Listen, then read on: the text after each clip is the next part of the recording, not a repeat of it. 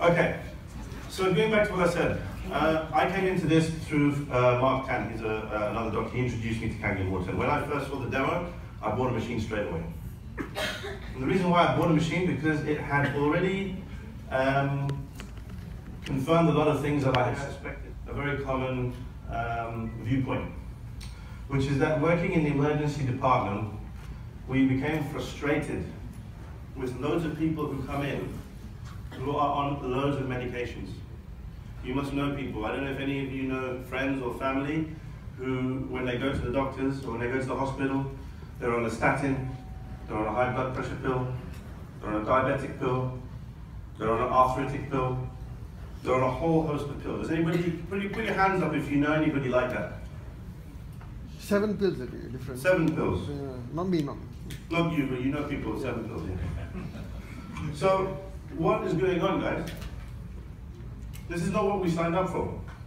People have fought wars, and they didn't stay back then on the trench or wherever they came, that when I go to hospital, when I reach the age of 60, I'm going to be on 10 different pills.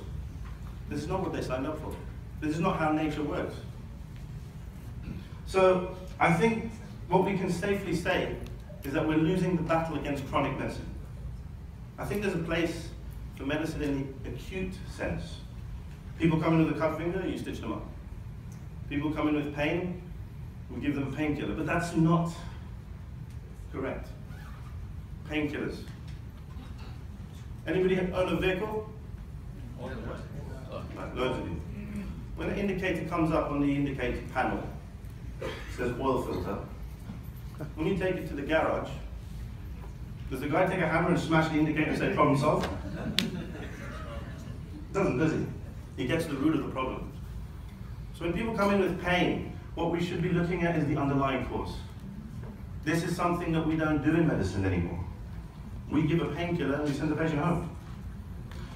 So there's clearly something going wrong. So this comes on to why Kangen Water came into this.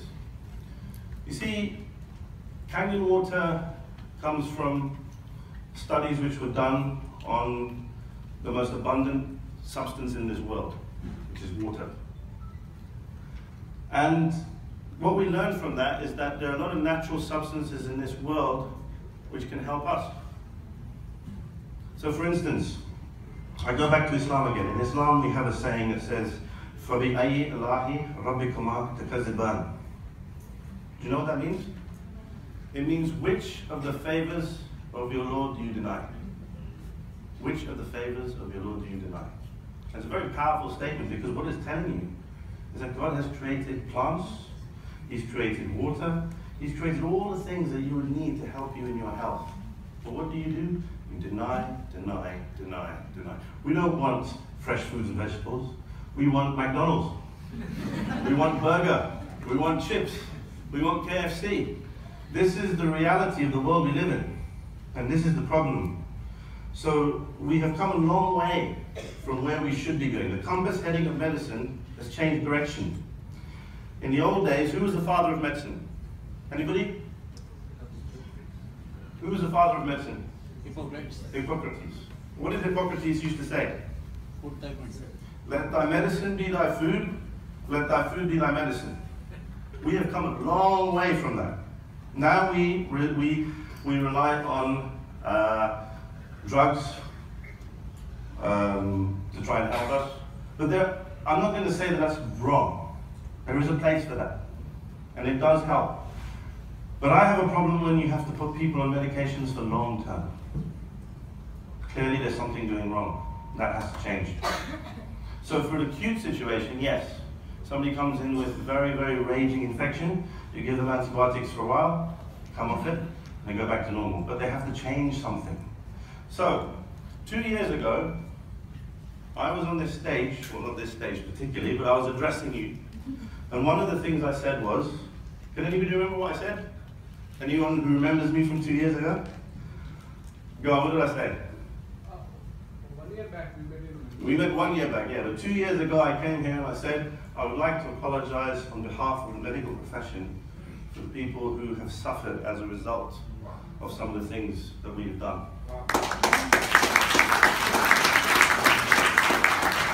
Now, do you know know what I did 2 years ago? 2 years ago, myself and Mark Tan, we decided that we were going to embark on a journey together. And that journey was to go and do a course in naturopathic medicine. Today, I can call myself a qualified nutritional therapist. I got that literally last month. I got the qualification.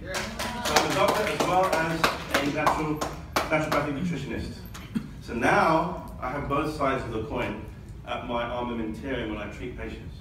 So when I have patients who come in, I don't just sit there, take a tablet, go home. I say, come and sit down, let's talk. Let's get to the bottom of why you have this problem.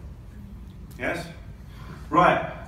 So what I'm going to do now is I'm going to try and take you through the journey through Kangen Water and try to explain to you some of the things, or some of the, try to alleviate some of the issues or some of the questions that usually get asked. We'll start with the number one.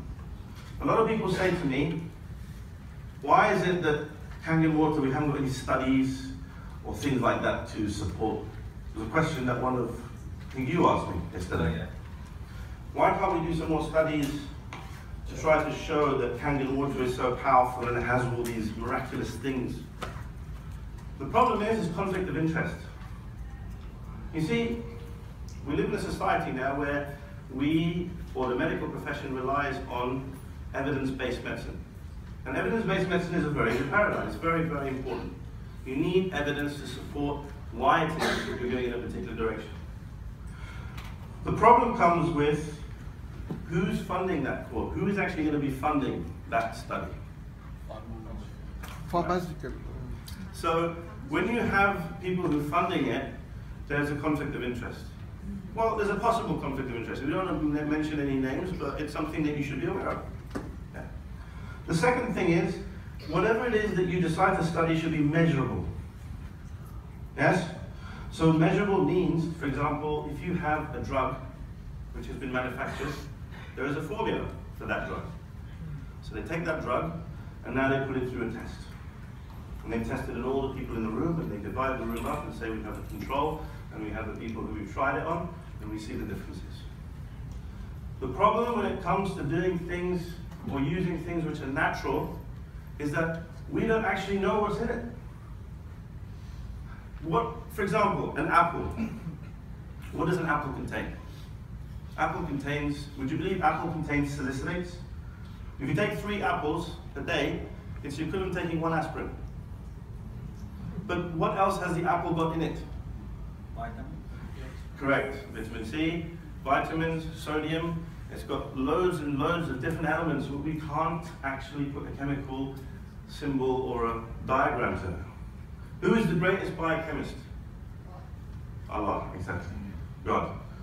So He has created this apple, which has in it substances which you know, and substances which you haven't even heard of yet.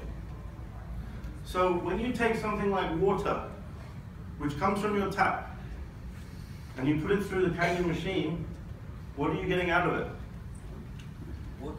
Water. Okay, so what is water? H2O. Is it just H2O? No. What else is it? Magnesium, calcium, zinc, phosphorus, sulfur, you name it, every element is in it. And then we talk about hard water. Now hard water's got even more minerals in it. You see where the confusion comes? We cannot measure it. So when you try to put that forward as a point of study, can you see the multifactorial issues you're going to have? You can't control that. Now, there's another conflict of interest. And it goes something like this. It's based on a concept which says that the only cure for a disease is a what?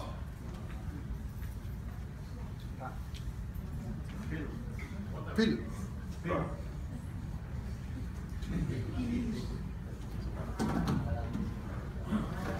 And that was made law.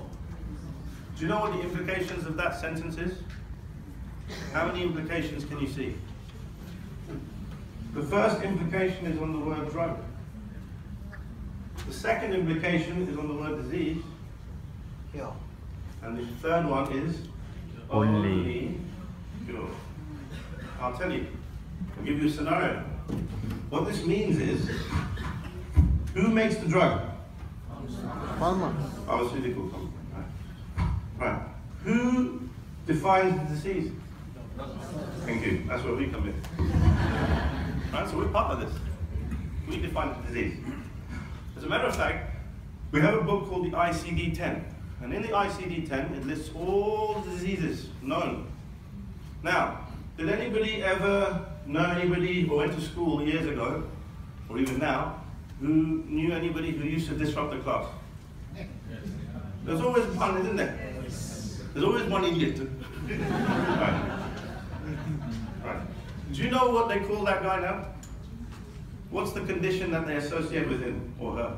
ADD. ADD? No, ADHD. Right. ADHD. Attention deficit hyperactive disorder. Now they call that a disorder, which is kind of synonymous with the word disease. What do you think? What do you think that means now? We have now defined. Now, in the old days, it was just a disruptive child. Now we've put a label on it. Now we have a disease, which the only cure for is a drug. You see what we've done? I'll give you another example. Anybody here in this room suffer from a problem where they go to the toilet and have loose stool and the bowel habits are all over the place? Anybody? That's good, because you guys are eating good food. In the Western world, there are people who come in with diarrhea, constipation, diarrhea. You know what we call that? Irritable bowel disease. Right, so there are two conditions which have now come into our world in the last century, last decade. These past 2 decades. These two conditions. What this means now is we can now create a drug to target these two things, because we now know that we have a cure. Only cure. Do you see how this works now financially? You see the system? This is what we are having. This is what you guys are going to be faced with when you go out there and start promoting Kangen Water. This is the issue. See? So, only cure. So when somebody like Granny Smith decided that she wanted to promote her apples and said, you know what, if you eat these apples, it's going to help you with your heart disease. Do you know what they could do to poor Granny Smith? They could lock her up. You know why? Because she's selling an unlicensed drug. Can you imagine? Granny Smith? What did she do? So this is the society we live in. This is what we've done to our society. We've now come into a situation where things become absolutely ludicrous. So, where does this come into Kangen, you ask? Well, what we have to do now is we have to sit down and think, where does water come into this? Well, water, as we know, is one of the most abundant substances in our world. It covers approximately 70% of the Earth's surface. It also is in 95% of all of it. Water exists, right? So, what we need to now try to do is to understand, why is Kangen water different from normal water? And you guys have all seen the demo, haven't you? Yes. Right. So all of you are going to be able to tell me what the 3 properties of Kangen water are. 1, Alkalinity. alkalinization. 2, Microcluster. microcluster. And 3, Antioxidant. right. Okay. Now, do we really truly understand what those 3 things are? No. Somebody said no. Well, guys, you're in trouble. You don't even know by now. Okay, so you have something called a pH scale. Yes? pH scale is pH, right? That's right. pH. Now, P is a mathematical term, right? That means negative logarithmic concentration of. That's what P stands for. H stands for hydrogen. Yes? Negative logarithm. As a matter of fact, this is actually a misnomer. It's not hydrogen. It's H plus. Protons. Yes? So it's the protons. It's the concentration of protons in a substance. That's effectively what it means. Okay? And if there's a lot of it, there's loads and loads and loads of thousands of it, we describe that solution as an acid. Now, because we use the word negative, logarithmic, the pH is going to be high or low? No. Okay. See, when you have a pH of 1 or 2, that means that this is very high. So alkaline means when the pH is high, say 11.5 to 14, this is low. So do you all understand now why the pH, what it means, the pH? You've got an idea now, yeah? So this is what you're measuring in the water. So you have alkaline water and you have acidic water. Right. Now, the next thing we should try to work out is antioxidation. But before we do that, let me just qualify a few things. When you drink this water, where does it go? Stomach. Goes into the stomach. Where else does it go? Goes into the cells and everything else. Because we're jumping ahead, because we know about microcluster, yeah? So microcluster is where it actually goes. We did the test with the tea bag. It goes in and it dissolves into all the whole body. As a matter of fact, as soon as those water touch your lips, they get absorbed into the cells. That's why it takes 30 to 60 seconds to reach the head, brain. Okay? So it's like a sponge. If you imagine a sponge, you add the water here, it goes through the whole system. That water is so powerful it can penetrate every cell. Because as we know about Dr. Agre, Peter Agre, yes? The channels, the aquaporin channels, you know all about that. Okay, good. So the water gets through the system very easily. So with that in mind, when you drink this water, it goes straight to the body, it goes through all the cells. What we need to try to understand first of all is the composition of the body. And that comes on to this. How many liters of water in a 70 kilogram male? In liters? 3.5. How many liters? 3.5. So we've got 3.5. Anybody got a higher than that? So you think that we have 3.5 liters of water in a 70 kilogram male, is that right? Any advances on that? 3.3 actually. 50? How much? 45. Right. 45 liters of water in a 70 kilogram male. 45 liters. Right. I think whoever said 3.5 is getting confused with blood. Yes? How How many liters was the drink? We'll come on to that. How many liters of blood is there in the body? A lot. more than 45 liters? 7 liters, I think so. 8 pints or 5 liters. Okay? So 5 liters of water is in the blood. Right? What's my next question going to be? How much water there is in the blood? No, my next question is going to be, where the hell's the other 40 liters? Isn't it? You've got 5 in the blood, where's the rest? Right. You have what's known as, how many cells are there in the body? 60. Right. There's between 37 and 70 trillion cells in the body. Okay? And each one of those cells is what a cell is, a compartment. And each of those compartments contain fluid. If you add up all of that, all of the fluid in those cells, you arrive at the figure of 25 liters. Intracellular space. Where's the rest? So you've got 15, which is in extracellular space. That, ladies and gentlemen, is how the water is distributed in the body.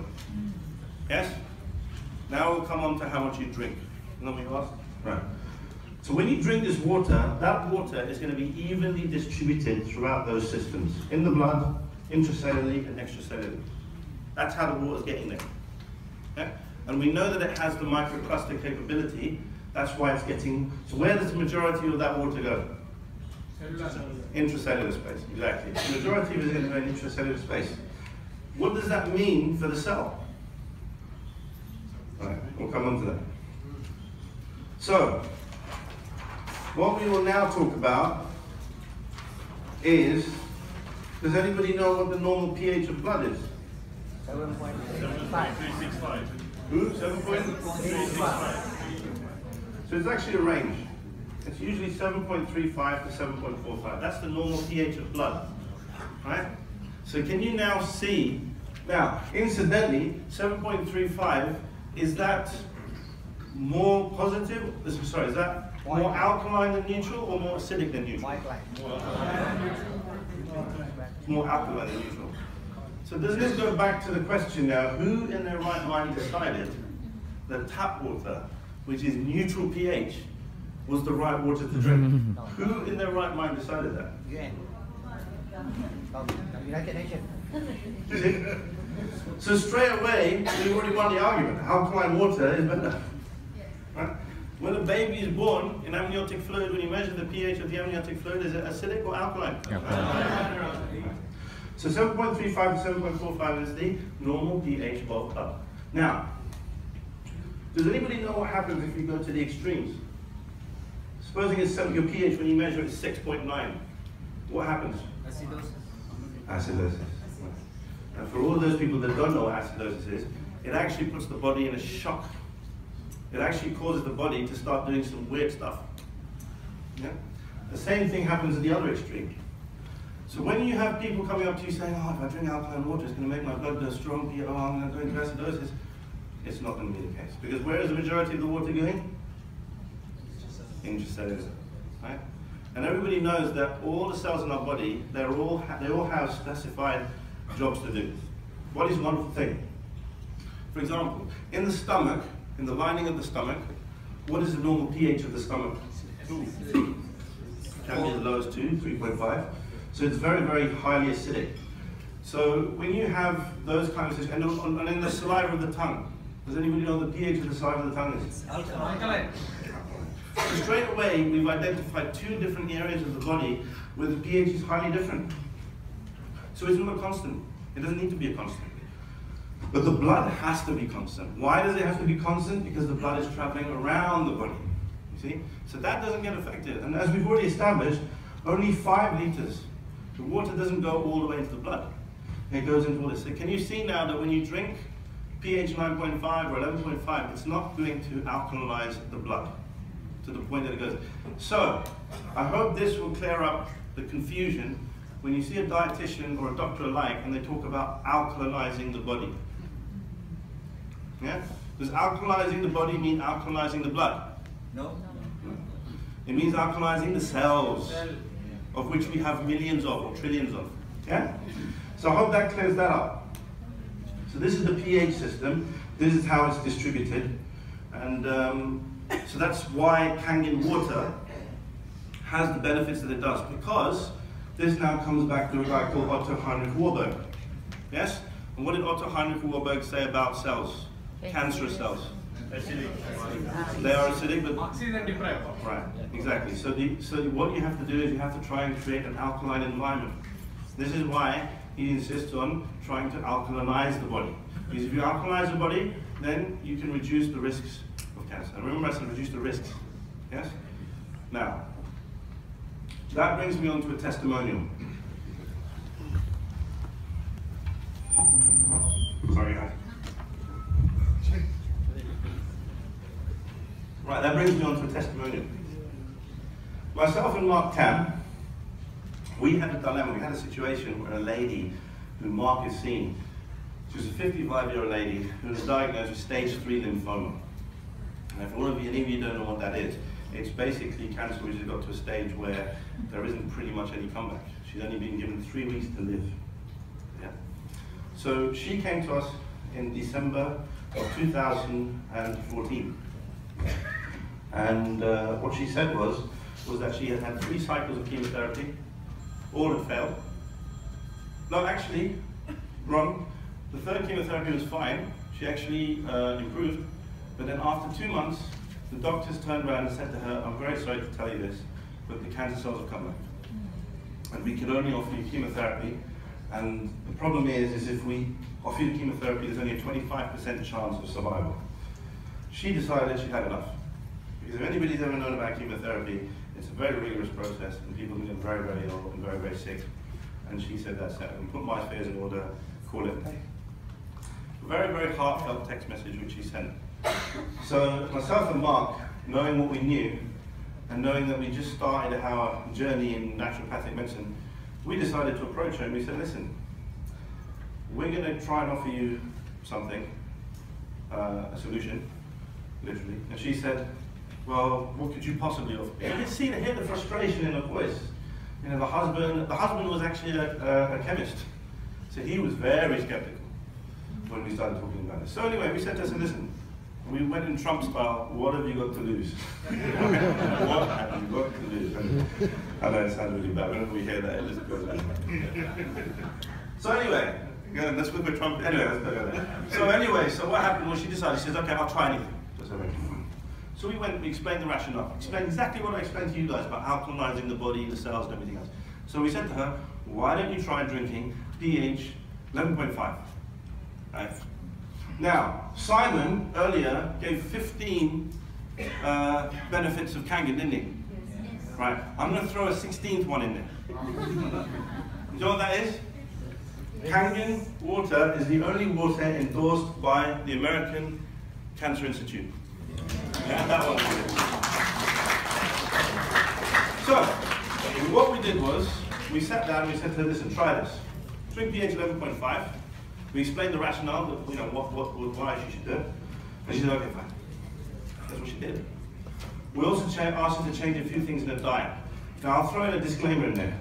Water is only part of the story, right? I'll come back to that. But the next thing is your nutrition. Get the water right. You all are very privileged to know that the water that you have is the best water that you're going to come across. Take advantage of that. And another question I would throw into you, you heard Simon going about BMWs and Mercs and all that. What I would say to you guys is, why would you want to compromise on your health? I think that deserves a round of applause, isn't it? Why would you want to compromise on your health? If you're going to spend in the way of Allah and spend in the way of trying to help yourself. Anyway, we'll come over there. Right, 11.5. So what we did was we started her on 5 litres of water. She started drinking 5 litres of water. So this was now, we were in the beginning, we were in the first week of December. Can you believe, in January 2015, she came back to us, she said she went to see her oncologist, and the oncologist was shocked to discover that the cancer cells in one half of the body had gone.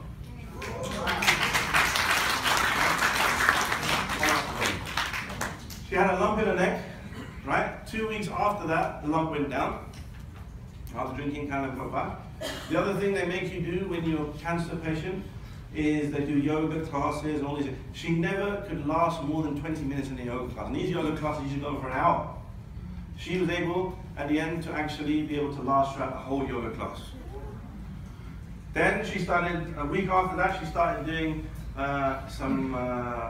digging holes in the back. She was working on her allotment. This was a lady who was bedridden. From bedridden, within 2 months, was started digging in the gardens. Planting plants and all this kind of stuff. But every story always has a negative connotation to it.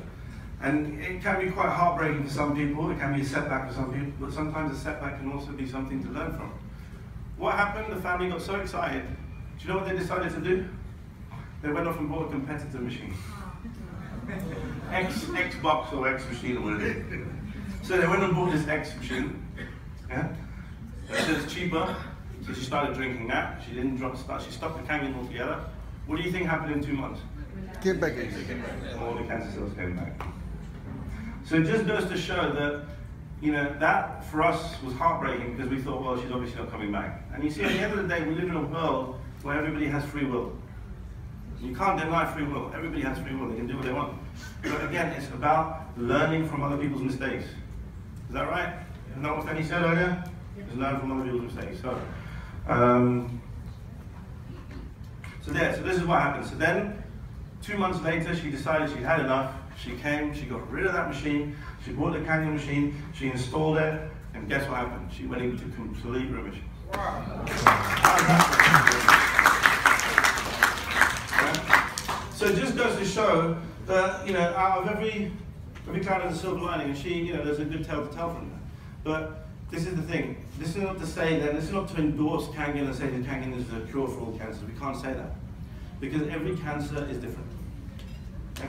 It's part of the equation. I always say, start off with one thing, the next element in the cosmos.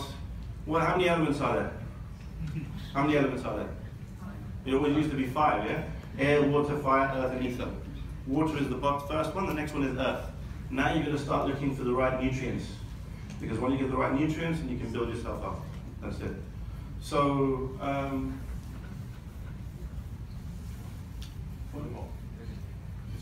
30 to go? Okay. So, we've talked about the pH, and we've seen how it can be beneficial in cancer cells.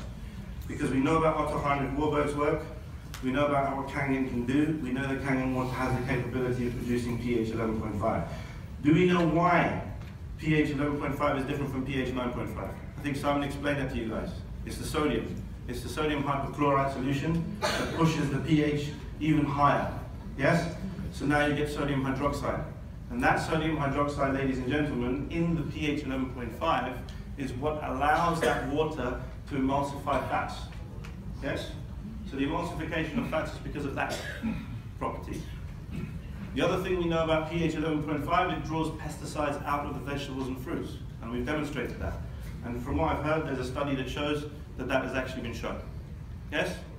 Does anybody in this room know, and I haven't heard it all day today, or maybe I missed it, what does Kangen mean? Back to origin.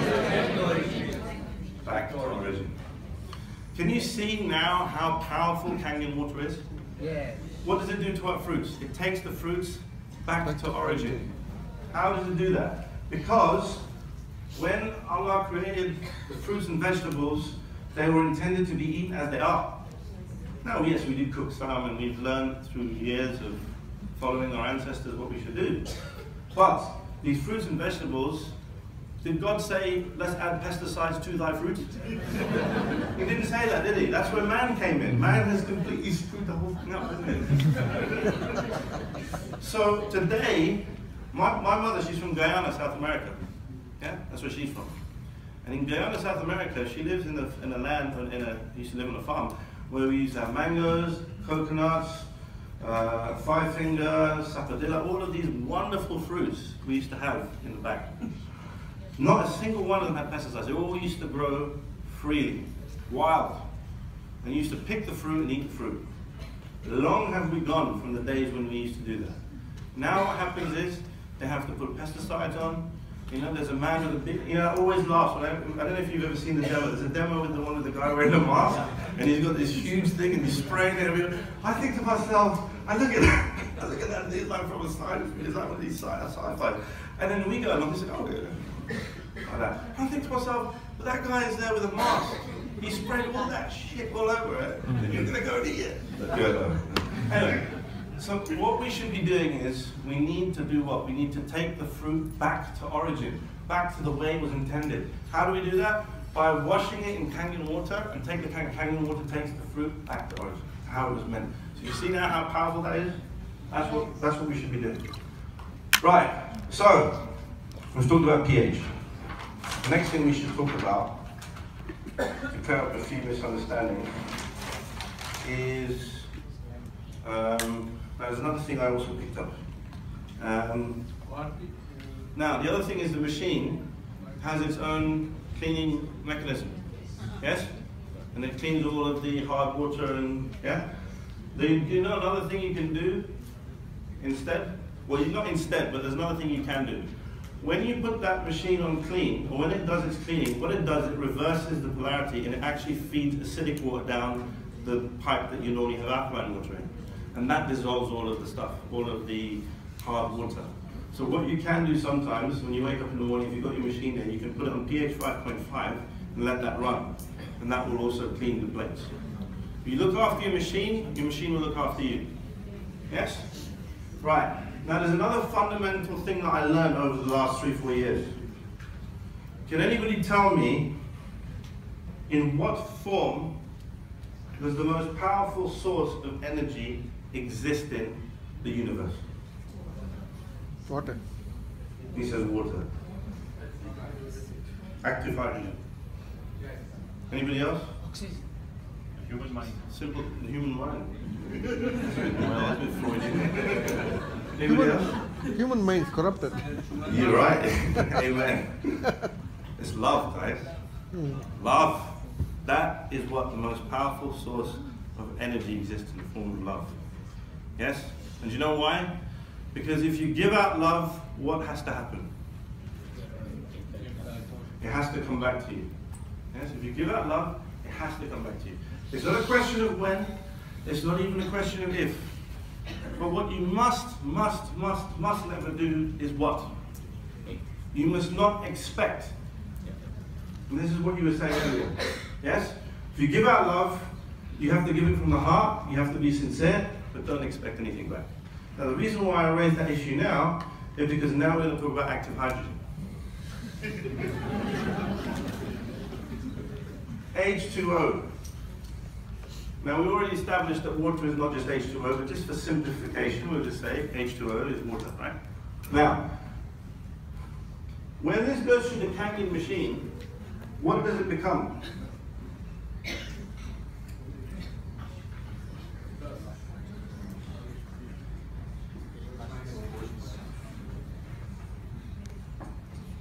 Anything else?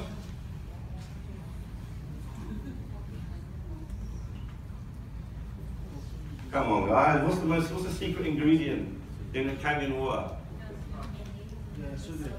Sodium. Come on, y'all. Yeah. What's the secret ingredient? Active hydrogen, H2. Right. This is the secret weapon in Kangen water, H2. Right? Now, what we have up here is a periodic table. Oh, where did that go? Right. So, we've got the periodic table up here. Now, H2. H plus besides that. Now, how do we get this? Anybody have any ideas how we get this? How does this become this? Right. What we have to first of all do is we have to understand what each of these things are. What is H plus? What is this? It's also called a proton. Now, H is the first element in the periodic table. How many neutrons does a hydrogen have? 1.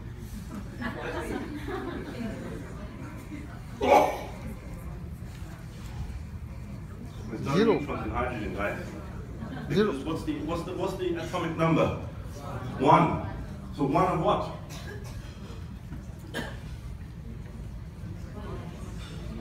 So hydrogen has 1 electron and 1 proton. We got many protons here. Hey?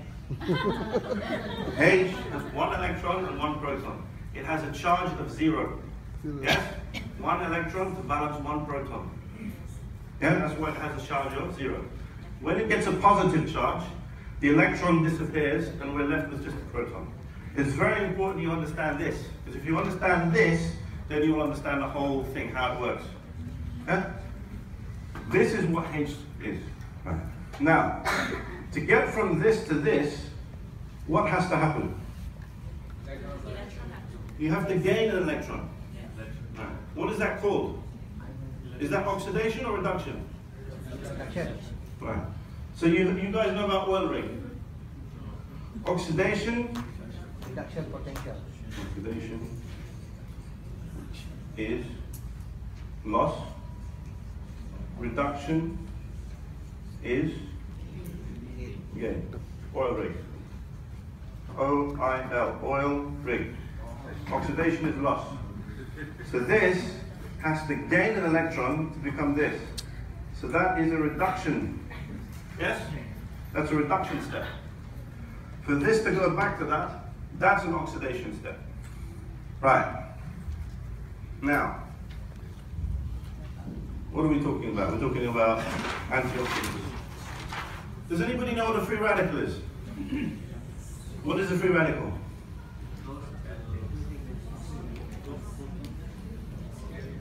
No Googling, guys. It's an atom, an ion, or a molecule that is very, very powerful. And it can cause massive, massive, massive damage. And do you know why it causes damage?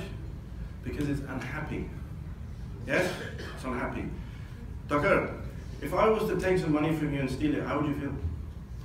You'd be upset, wouldn't you? And then you would take it from him, and then Suraj would take it from him, and it would cause a massive chain reaction.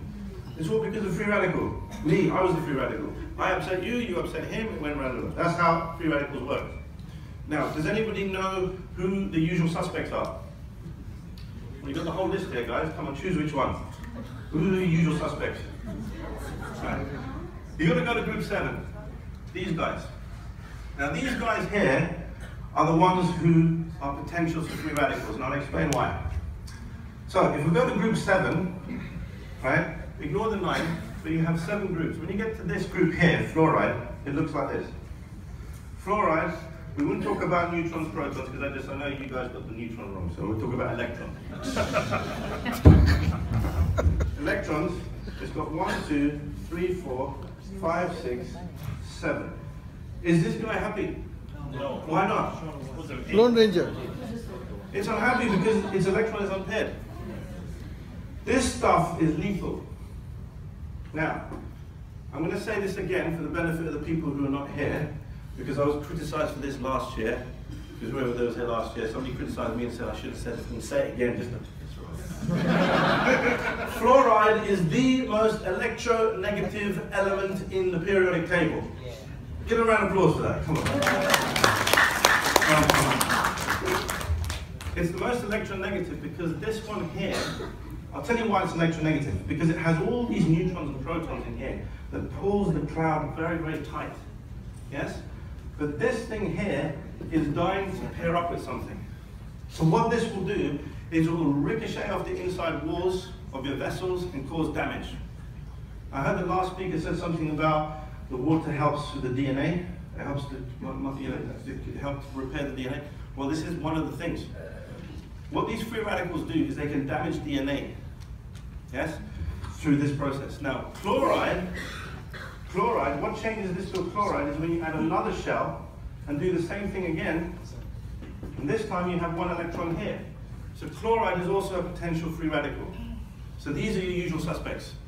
Now, what did I say before about what? What did I say before about the most powerful source of energy in the universe? What we have to do? What should we do? We should give love. Right. Now we come on to hydrogen. Hydrogen has this, but active hydrogen likes to share. This is what H2 looks like. Shares these electrons. And exists in the form of a gas. So when you go and fill up your Kangen pH 9.5, what do you see inside? Bubbles. What are those bubbles, guys? Active hydrogen. Hydrogen gas. Now that water is going to go inside your body, and that active hydrogen is now going to split apart, yes, into this and this. Sorry about the diagram, can you all see this? Yeah. Now this is going to go and share this and neutralize this. And it's going to neutralize it by sharing an electron with that one, and it's going to neutralize it. This is what I mean about giving. Yes? You go, so if you gave me some money, we wouldn't have this problem in the first place. But it's not giving, guys. So this is what active hydrogen does.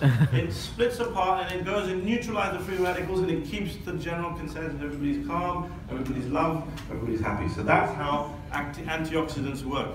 This is what active hydrogen is. That's why Kangen Water works. So now you know how it works as an antioxidant. It's going to go there, it's going to donate its electrons, they hate me. And that's it. It neutralizes free radicals. So that's the antioxidant story. Yeah?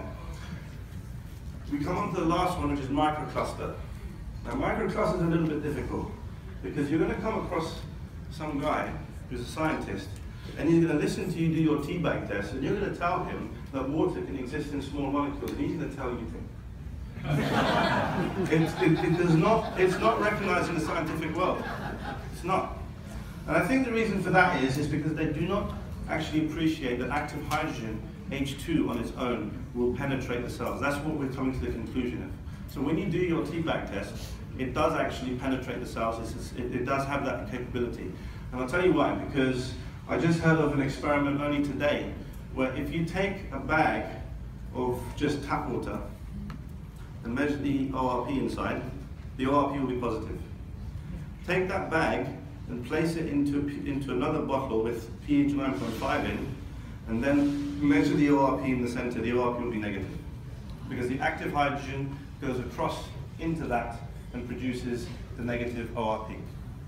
Now, do we understand what ORP is? What does ORP stand for, guys?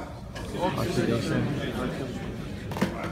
There's another thing we're going to clear up. Because some of you think that this water somehow has some voltage power or some stuff in it. Right.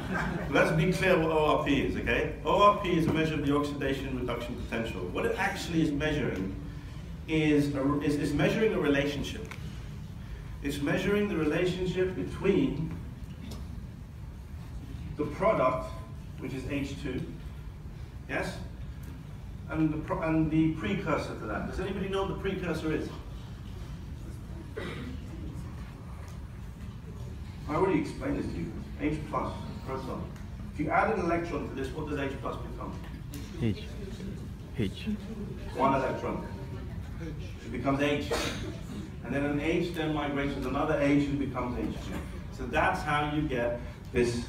So what the ORP is doing, it's measuring the relationship between H2 and H plus. So when you get your water, which has your pH 9.5 in, right, which is alkaline, which has all the bubbles in it, which has all the H2 in it, how many protons are in that?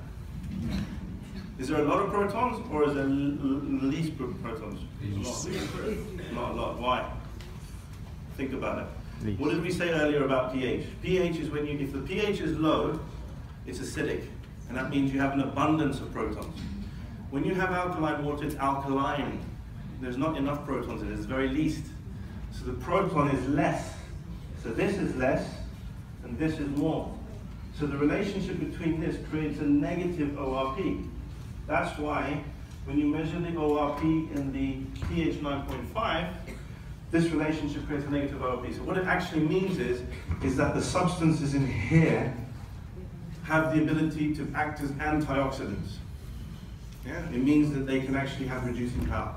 So this is why the ORP is important for that. So I hope this explains why. So ORP is the relationship between the precursor and the products. And the relationship is your low proton, a lot of active hydrogen, and that relationship creates a negative result. And that negative result now tells everybody that this water or this substance has antioxidant properties. Hope that answers the question about the ORP. Right. ORP, what else have we got? Right. So we've done ORP, microcluster we've done. I think we're nearly there, aren't we? What else is this stuff? Microcluster. Yeah, microcluster, as I said before. The active hydrogen in the water, as I said, the water, go back to this one.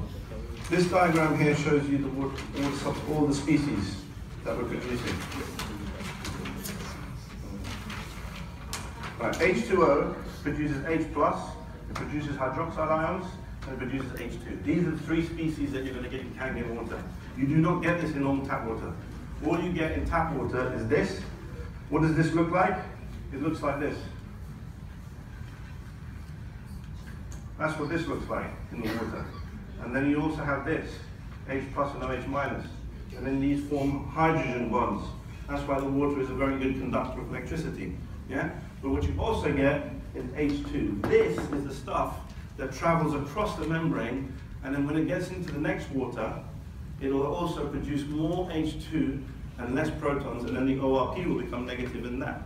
So this is what's actually causing it. The active hydrogen is the key. That's the thing that gets across the membranes. So that's your